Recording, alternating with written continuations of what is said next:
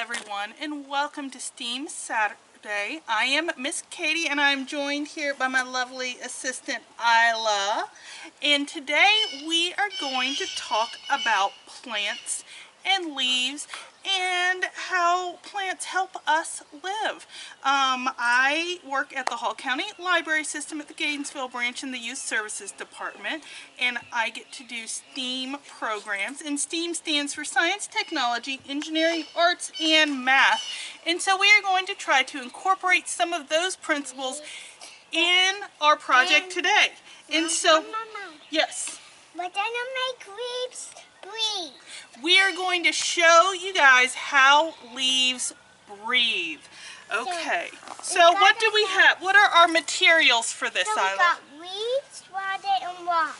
And scissors. And scissors. Okay, so these leaves we picked from plants around our yard. Yeah. And it's important for this project to get leaves that are live. Like, I just cut them with the scissors so they have clean cuts off the trees and bushes. We have a hydrangea, a pecan leaf, 2 fig leaves, and a maple.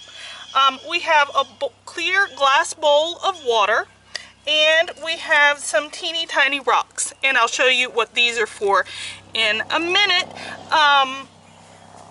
You can use any kind of bowl. A glass bowl is good because you can see what's happening from the side. The water is just tap water, nothing special there. So what we are going to do is put each of these leaves in the water and then place a rock so that they're completely submerged. You kind of got to make them, and if they kind of float midway, that's okay. If they go all the way to the bottom, that's fine too. All right. So Isla, you're gonna help me. You're putting the maple leaf in. Oh, see, that fig leaf is kind of floating partially. Okay, and we want them to be spaced out, not overlapping as much as possible. We're trying. We're trying. Okay. What about we put this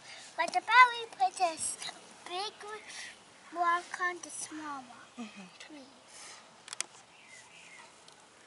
And what this is going to show us is how the, okay, are you sinking it?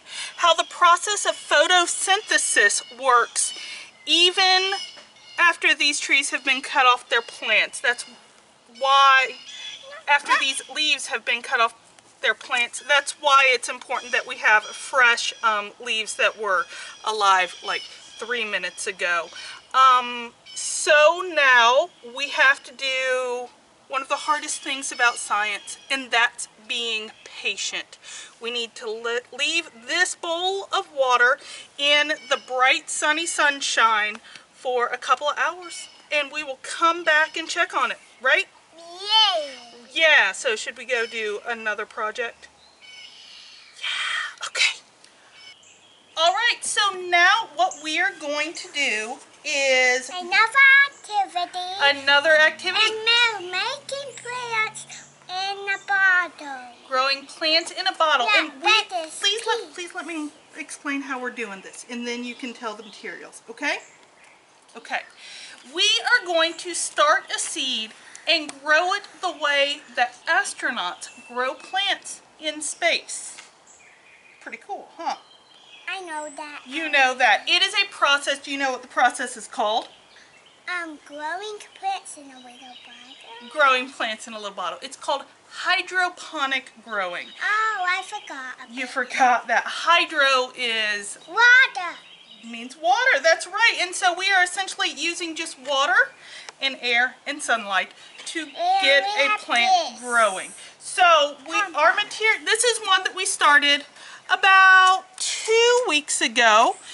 We've got one very tall bean plant going here, and you can see there's no soil involved at all. We started 2. The other one is starting to come out now. All right, so our materials that we need for this are a cotton balls, and a bottle, and some water, and some spray, and what's this? A coffee filter. Coffee filter. And what are these? Some pea seeds. Bean seeds. Yes. Pea. Pea seeds. So what you're going to do, and this is a job for grown-up because it's sharp and kind of challenging. Help of it. Yes. Is cut the top third off your plastic bottle. And it can be can help. soda bottle or water bottle, whatever you have handy. And then we are going to cut some strips. Yes, dear. And kids can help cut the bottle. If they are very careful and their parents think it's a good idea. Yes, kids can help cut the bottle. So we have cut several long strips, and this is just the kind of coffee filter that my coffee maker uses. You could use the basket kind and just cut long strips. You could also use paper towels, or if you have good string for it. Or you can use the ones that you have at work. Yes. I tried this with cotton strings, and the ones that I had did not wick enough water to keep the cotton balls wet. So that is kind of our most important element, is that we want these cotton balls that we're going to put the bean seeds in to stay wet. So now, Isla, I'm going to need you to pour some water into this. Okay. Can you pour it to about there? Okay. So we do like almost Well, you got it. now let go. Watch what you're doing. And stop. All right. I got wet. It's okay. So we have our Coffee filters as the Please stop. drain. the coffee filters are going to wick the water up and keep The everything drain. nice and moist. And the white drain. Sure they are. In there. You kind of got to fiddle with them. Yeah. And make sure they are down in the water and not falling all the way down. And if you want to give them a spritz so that they'll stick a little better, Should I do a bit of? just a bit. Yes, and we'll do more spraying in a minute. Now we're going to take our cotton balls and make them fluffy. Yes. Fluff them out some.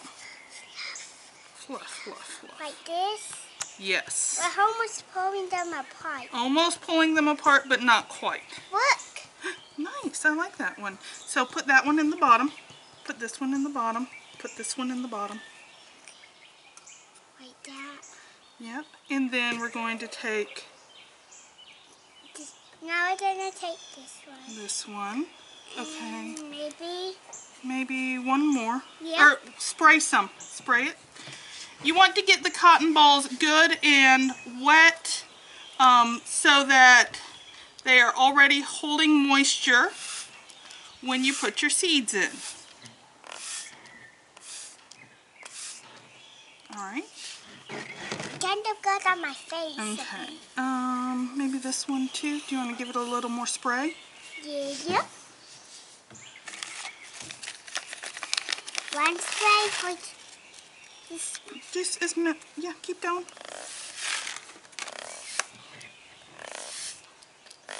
Okay, perfect. Now we're going to put 3 bean seeds in this one. So that's So kind of this will be 1. Yep. You want to spread them out. 2 and 3. 3. And now we're going to make a little hat for our bean seeds. A hat. Because we don't want them drying out. So spray this with water. Like this? Good job. Okay. Okay, excellent. And so now we're going to put our little hat on the bean seeds. And we will put this in a sunny spot, a sunny window or wherever, and give it some time. Check on it every now and then. You can take a little peek-see at the bean seeds and see how they're growing. See that. You can already see them. And then in a couple of weeks' time, your beans could sprout. and be like this. I will post a really cool website I found with information about hydroponic growing and different methods that people use. Yes, I had an extra one. It is a really cool method that people use to grow plant and vegetables and fruit. And they also use it in space. Yes. So this is another time when we're going to be patient. So now we are going to take a little break and check back on our leaves soon. Yeah. Okay, so now we are back. It's about 2.5 hours after we left our bowl of water and leaves and rocks. And it has been bright and sunny until right about now, or now the sun's coming back out. But if you get close, you can see that there are hundreds of little bubbles on these leaves. Some of them, the rocks slipped. I think the dog bumped it and knocked the rocks off, so they floated up to the surface. But the ones that are still submerged, you can see the little bubbles that have formed on the maple leaf. Like on the maple leaf and that pecan leaf, and some on these figs. And those bubbles have formed because of the process of photosynthesis. And photosynthesis is the process by which green plants use sunlight to make their food. So photosynthesis requires light, chlorophyll, that's the green substance that's in leaves, water, carbon dioxide gas, and nutrients from the soil. So chlorophyll absorbs the energy from the sun, and the plants use this energy to convert the water and carbon dioxide and nutrients into oxygen and the food that plants need to survive. They use some of that, and they also store it in their cells.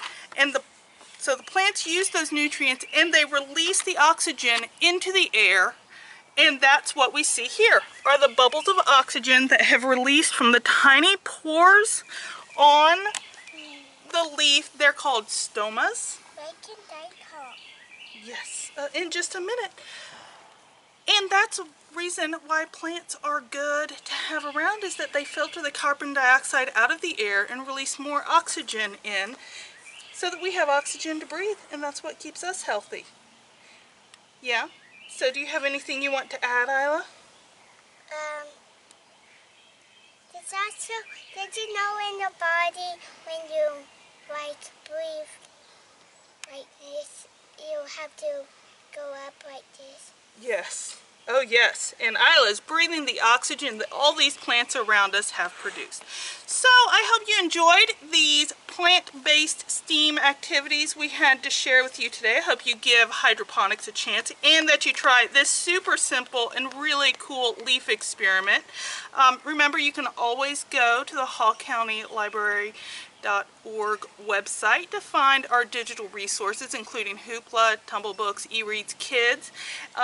Keep an eye on our Facebook page for... Except you're home right now, so Yes. we can't. Keep an eye on our Facebook page for more story times and craft activities for all ages. Come back next Saturday for another fun STEAM Saturday. And if you... Oh, there's a wasp. It'll be okay. If you need any help from us, call us 770-532-3311 or libraryhelp@hallcountylibrary.org. Thank you so much, and come back next time. Say thank you. Thank you.